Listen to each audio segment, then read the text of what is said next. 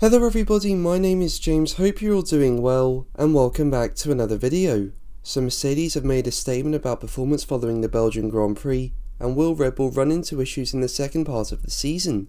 Make sure to like the video, and subscribe for more Formula 1 content, but let's jump straight into the news. So let's start with Mercedes, where Chief Technical Officer Mike Elliott has revealed the team has yet to understand the cause of bouncing in Belgium.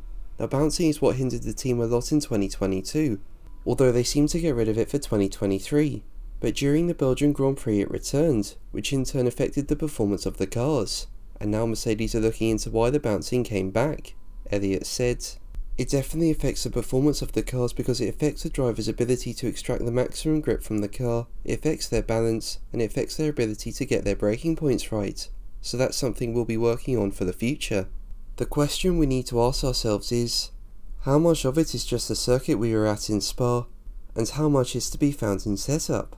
Now Mercedes did bring new upgrades to the Belgian Grand Prix, including new bodywork around the radiator inlet, as well as changes to the rear of the side pod as it transitions into the Coke bottle area. These were updates to its new concept, which has seen the team ditch the Zero Pod for a more wider side pod.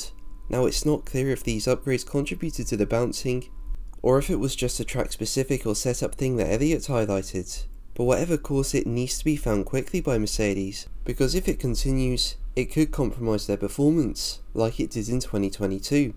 But let's move on to Red Bull, where team boss Christian Horner has revealed that the team has turned their attention to 2024. Now as we know, the team have a wind tunnel penalty for this season due to breaching the budget cap in 2021, and as a result they've had to be more selective in the upgrades they introduce. And while the team have been dominant this year, other teams have made big leaps behind, such as Aston Martin and McLaren. And with Mercedes and Ferrari also being there as well, Red Bull will not introduce any more major upgrades following their last sidepod one in Hungary to ensure they're good for 2024. Horner said, "With the handicap that we have to really swing our focus over to next year because we have a significant deficit in wind tunnel time compared to our competitors, and we have to be very selective in how we use them. We'll have a few circuit specific things, but nothing that hasn't been done already or committed through the research and development." Now while Red Bull are dominant, this could present an opportunity for rivals to close up in the second half of the season. For example, while Mercedes are still behind, Elliott said the team will keep bringing upgrades to the car to not only help them take second in the Constructors, but also help them with their development for next season.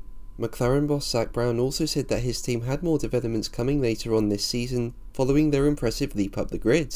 So Red Bull having to look to next season while other teams continue upgrading could be bad news for them, and perhaps during the second half of the season, rivals will start to close up. But what do you think? Let me know in the comments below. But that's going to be the video from me today. Thank you ever so much for watching. Make sure to like and subscribe for more videos, and until the next one, take care.